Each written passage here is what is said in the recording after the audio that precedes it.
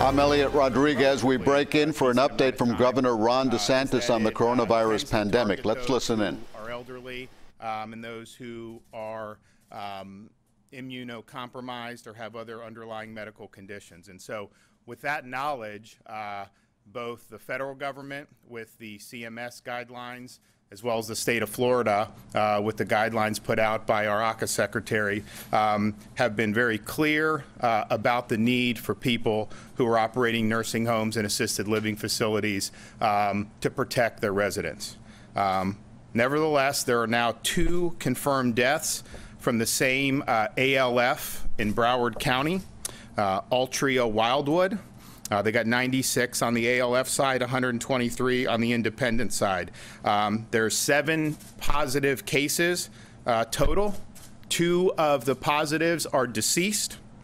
5 positives are from the ALF side and 2 positives are from the independent side. 6 more tests are pending. What the investigation has found out is that construction workers, staff, and cooks who were ill were not screened and were allowed to go work their jobs and mix with the residents unimpeded. That is exactly what you are not supposed to do. And so law enforcement will be there to help monitor the situation. We've requested the CDC to embed an infection control specialist on site. I have now, ACA has a embedded staff at the facility around the clock. But if you are an operator of one of these facilities, you need to take responsibility to protect your residents. This is a virus that is in certain communities spreading in Florida, and Broward is one of them, and you need to take action to protect your people. On a better note, I'm happy to report that yesterday we announced the launching of a drive-through test site in Broward County. In conjunction with Memorial Healthcare and the Florida National Guard. And I was very measured about what to expect because most of these sites that try to launch don't end up working out, and there's some major problems. So I told everyone, be patient, we're going to try to get it right, but I'm happy to report as of 4 o'clock, the initial goal I think was to do about 250 samples collected. They've already collected 407 samples in this one test site on their first day. This is in CB Smith Park, 900 North Flamingo Road, Pembroke Pines, Florida. And really the only thing you can do is go into the main gate. Hours of operation 9 a.m. to 5, Monday through Sunday. Started today, Friday, March 20th. The test results, as many of you know, there's backlogs with the private labs. Memorial Health's lab is almost online, but we'd love to turn those test results as soon as possible. But this is something where they go in, they get screened. If they pass the initial screening, they go to step 2. They fill out the registration and lab form. There's a collection. Then they leave in their car, and Broward Memorial will run the lab and inform the individual of the results. And so we would like to scale this up and hopefully replicate it around the state, because I really think that the #1 thing that we need is just a lot more people to have been tested. If we had that, then I think we would be able to make some more informed choices. The federal government, thank you, Mr. President, has sent 3 packs, basically ready-made test sites. The one in Jacksonville is here, ready to go. There's about 2,500 swabs, and that is not going to be run by the federal government. I think it's going to be run by local folks in Jacksonville, and that is supposed to open tomorrow. And then Jared and I have helped with Baptist in Jacksonville. We've provided swabs so that they're doing some drive-through testing as well. So I think you're starting to see real movement on this, which is exciting. And then we're working on a launch at the Villages, big drive-through testing site. Only at the Villages, they're not going to be driving their automobiles; they're going to be driving their golf carts through. But we think that having some high-volume testing there, especially given the demographics, would be very, very good. So expanding testing continues to be one of the highest priorities of our response, and we're going to continue to do it.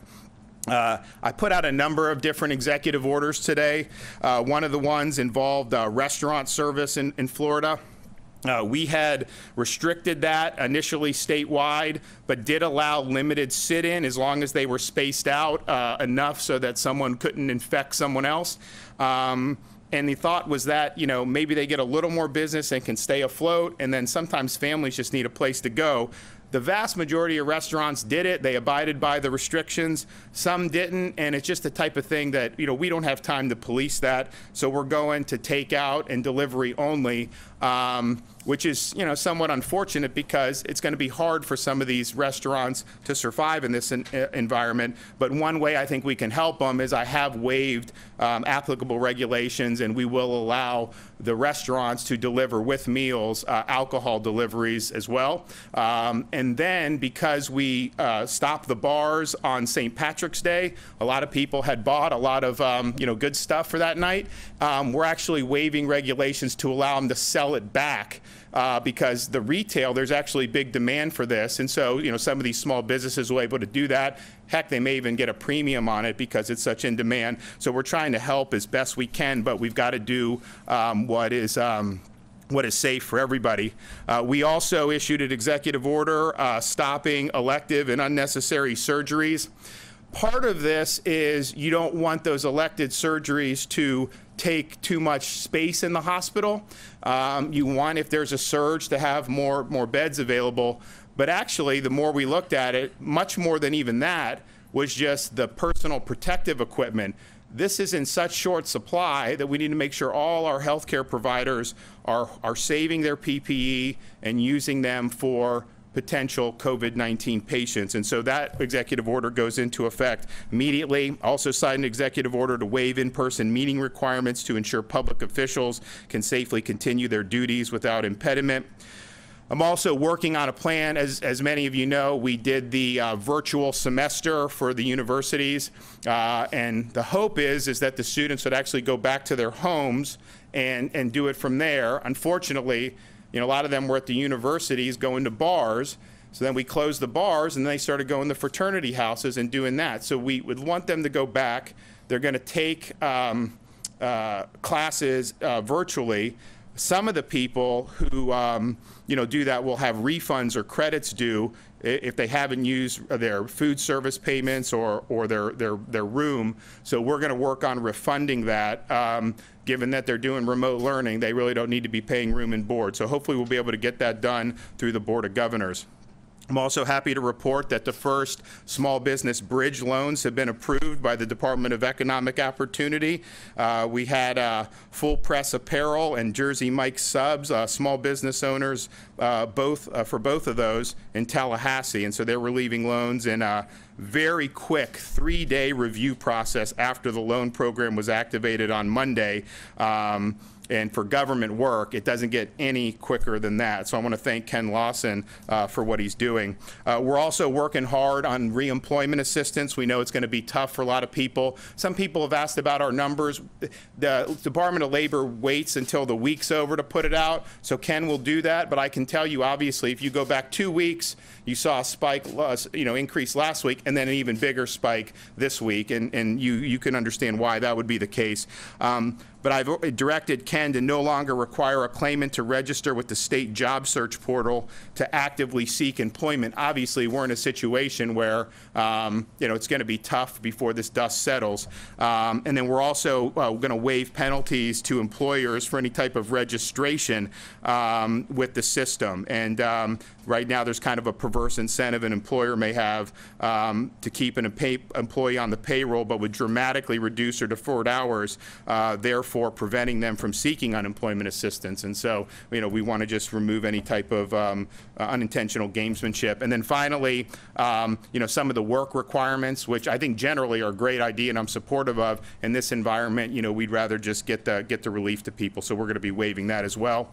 The Department of Health has over 700 school nurses ready to help with the COVID-19 response. They're DOH employees. They can be deployed in their communities since school is out, and we really appreciate all that they're doing.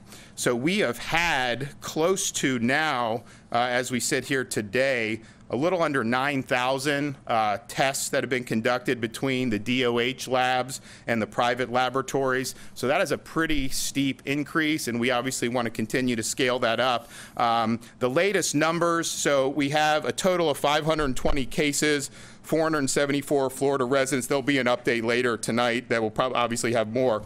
Broward and Miami-Dade continues to be the hot spot. You have 124 total in Broward, 113 total in Miami-Dade. You do have some in other parts of the state.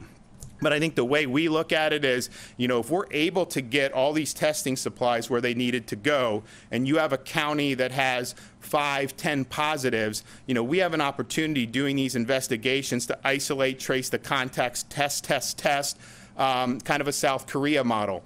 And so that's the good news. The bad news with Broward and Dade is it's spreading throughout the community. So if you do that, that would still help, but it's not going to solve the entire problem. In Broward, of the 124 total cases, 57 have documented to be travel related, and 52 have been a known contact with a COVID patient. And so you look, I mean, that's, you know, you still have, you know, a dozen, 20, you know, in that range who they're totally unlinked. And so the unlinked cases are obviously what you see when you have community spread. Miami-Dade, of the 113, 44 travel related and 30 with a known contact of COVID-19. So again, you know, you have, you know, a majority where you can trace, but then you have, you know, some of these other cases. And so we're tracking all of this. We have 1,028 pending test results. And then based on what's happening today, you know, that number is going to continue to grow. So I think there's a lot of progress being made. But look, I think a lot of people just, it's a very difficult time for folks. If you look at, you know, you have California, New York doing things that really are extraordinary and things that we haven't seen, you know, in this country in a long time. People don't know what's around the corner. They don't really understand what this virus can mean. And the thing I want to say is, you know, this is not going to be easy, but we will get through it. We're going to work hard together as a community, and we're going to come out of this on the other side stronger than we are now. I can tell you people around the state are working incredibly hard on the response. You know, if you look at what our healthcare professionals are doing, you know, this is the equivalent of you know, the Navy SEALs going to go to Abbottabad and getting bin Laden. This is the big time, all hands on deck.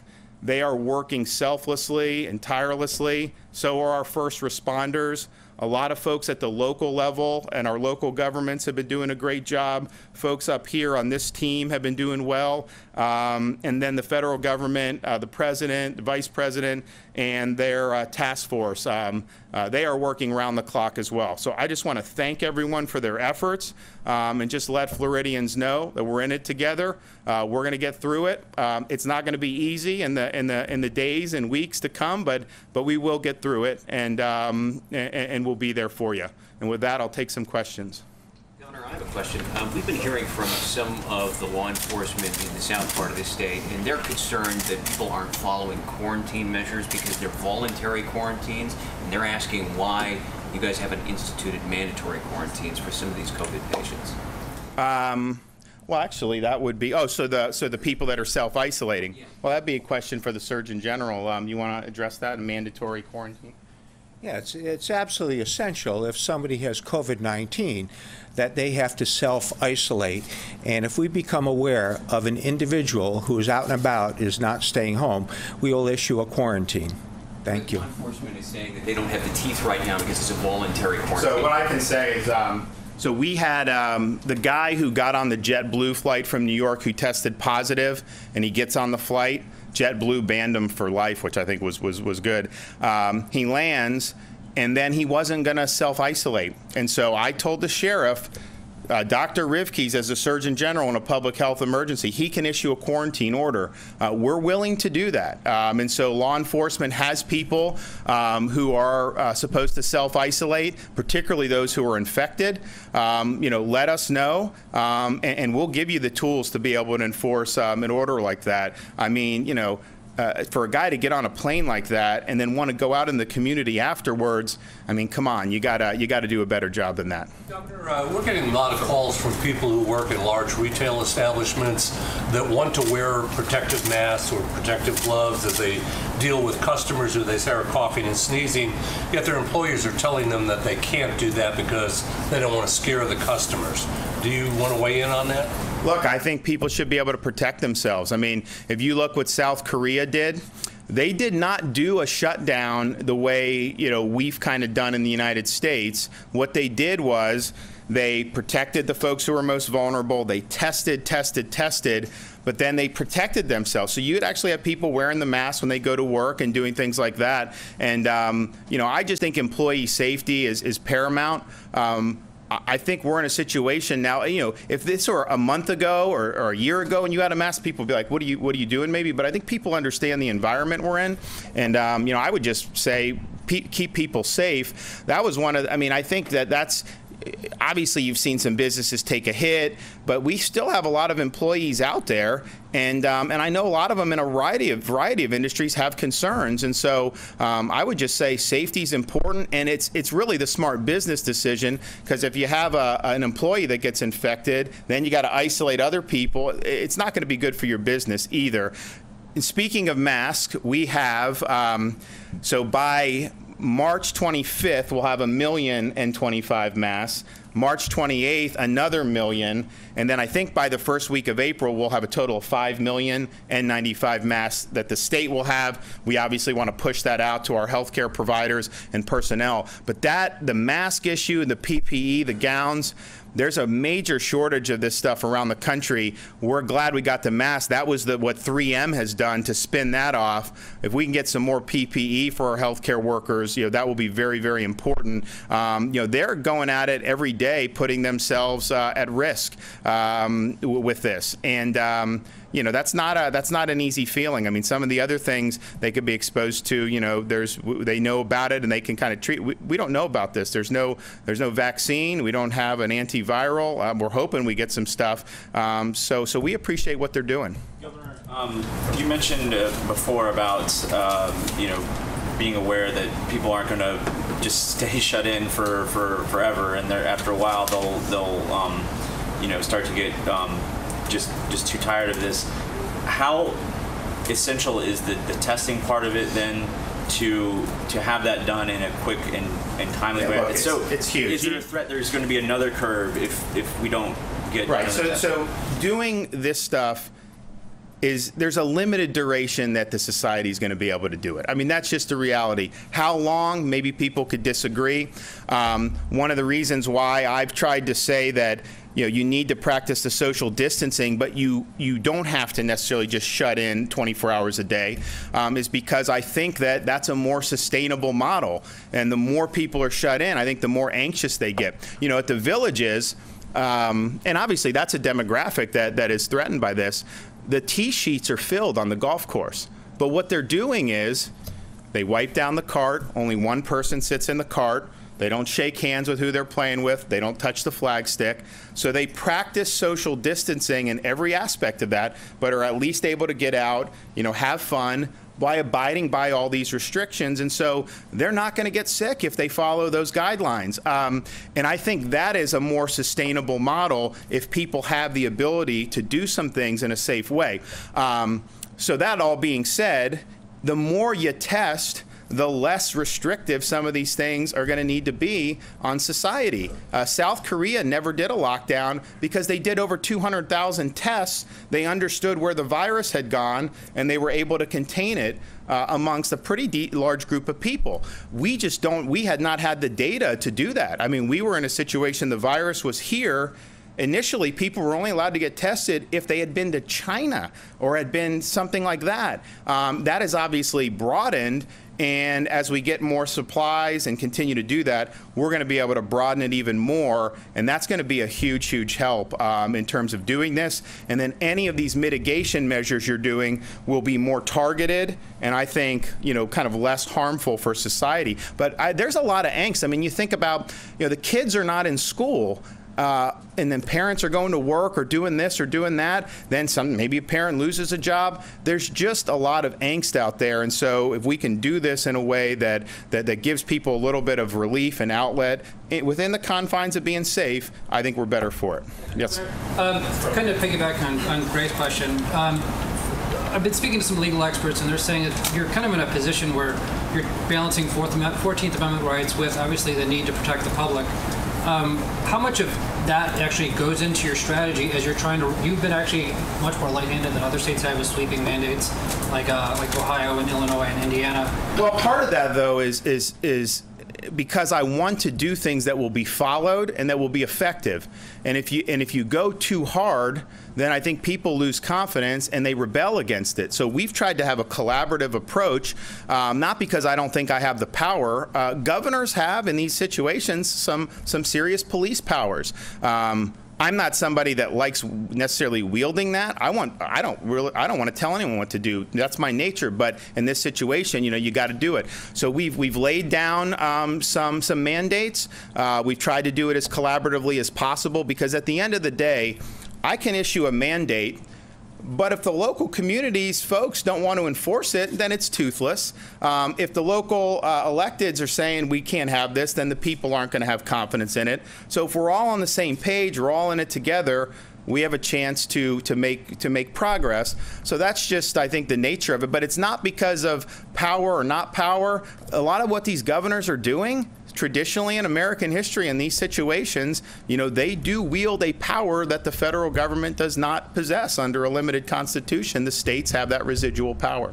Go back to the testing. Is there a goal of a certain amount of tests to get done each day, or a certain amount by a certain deadline? I know you mentioned 625,000, but it doesn't sound like So we have the test. We have enough test kits that would lead to that. We don't have enough collection swabs to lead to that. Jared has. We have an order that was supposed to be filled for 500,000 swabs. Obviously, the federal government's sending stuff, which is great. Some of the hospitals are getting them too. But if we get those swabs in, we would push those all out, and we would try to ratchet it up as quickly as possible. It's just a matter, we've been getting it in dribs and drabs. So we thought we were gonna get half of it this week. Instead, we got about, what, 6,500 or 5,000, 10,000, which is helpful. But man, if I could get more of those swabs, we could start running through people. And I've said this before, but we could also then launch diagnostic sentinel programs where we just want, hey, if you're aged 25 to 35 and you may have had a sniffle, just come through, and we'll try to see how this is in that segment of society and try to get some information and some data on that, and then we could be able to use that. I mean, we really don't know. I mean, for example, I have 2 young kids. I think it's clear that a kid can get it, like a small child. It's not clear whether the kid can transmit it or not, or how contagious they are, or anything like that. But that's kind of an important thing to know, especially if the kids, whenever they go back to school. So yeah, the testing capacity, I think, would allow us to really, defeat this in a way that without it, it's just going to be much more difficult. I have a question for Secretary Mayhew. Sure. You mentioned earlier this week that you wouldn't discuss specific facilities, but if there were an assisted living facility where 5 residents had tested positive, what would be the protocol for testing the rest of the staff and the rest of the residents? I'm really going to defer actually to the Surgeon General, because this really falls under the Department of Health. Thank you. Yeah, thank you. When we become aware of this, we will send in a strike team. And the strike team will consist of a nurse, an epidemiologist, an infection control specialist, and somebody from ACA. And we will go door to door. We actually did this earlier this week. And we checked every resident for their temperature. We made sure that these individuals were well, made sure that they were isolated, made sure that the facility had proper decontamination and cleaning protocols in place. And then if we found a resident who was actually ill, we'd make sure that person would have medical attention. I can't emphasize enough that we have to keep COVID out of these facilities. We have to make sure that workers going in there are screened. We need to make sure the contractors going there are screened. And we actually have a command center where if a facility has concern, they can call it up. It's manned 24 hours a day, and we will send in teams. Thank you. Also, just, I haven't really addressed it yet, but just, you see some of the reporting that's come out about the origination of this virus and the actions of the Chinese government to try to cover it up, obfuscate, and not do the types of things that could have been done to save the world from having to face it. And I can tell you that given their actions and given what has happened here and will continue to happen, hopefully not too much longer, that their view, how Americans view them, will never be the same. They've never been terribly popular as a country here, but I think that we have got to hold China accountable. We've got to look at how we're making things. We can't have a hostile country be dependent on a hostile country for key things that we may need in an emergency. And I just think that you're going to see a sea change in how China is discussed in American politics, and rightfully so. Governor, do you think that some of the comments that are being made by some members of Congress, especially in the Florida delegation, are kind of hindering the efforts in terms of like stirring up the masses and claims of why didn't you shut down all the beaches or shut down this or that? I mean, how is that? I wouldn't know because I haven't followed any of the stuff they do. People are going to chirp. That's just the way the politicians are. We've been working day and night on this. I think that this is more challenging than a hurricane in terms of all the things going on, and so we're just going to keep going. Everything we've done has been in consultation with all the local governments on all these issues, and we're trying to strike the right balance and getting the right policies for sometimes different policies for different parts of the state, just given the different challenges that you're facing. And we've been willing to work with people, whether they're Republicans or Democrats. I mean, the first test site, we launched with the National Guard is in the most Democratic county in Florida, in Broward, because we're there to serve. We're not there to play politics. And so I wouldn't expect very much more from members of Congress, quite frankly, but I'm going to let them chirp, and I'm going to work. One last question. There's been a couple of requests from different lawmakers to extend deadlines on different things. Basically, a moratorium on evictions, certain payments. I think quarterly corporate income tax payments are due at the end of the month. Have you heard any of that? Have those requests gotten to you, and any more of that coming up? I don't know specifically what requests we received, but I would say that we're interested in looking at any action we can take that will get us through this hopefully short-term but difficult period. And we understand how government policy at the federal, state, and local level have caused some of the business interruption here, and whether that's an individual worker or business, I think we have to look at everything we can to make it as smooth as possible to get on the other side of this. I think we can come back really strong. I think we've got a lot of great things going on in this state, but this is not something that's just going to happen overnight. It's going to require a lot of hard work, and so if folks are negatively impacted, I think the least we can do is look to see the lay of the land, how we can help. Now, we have done a bunch of stuff already, but if there's more to do, I'm interested in helping. Thanks.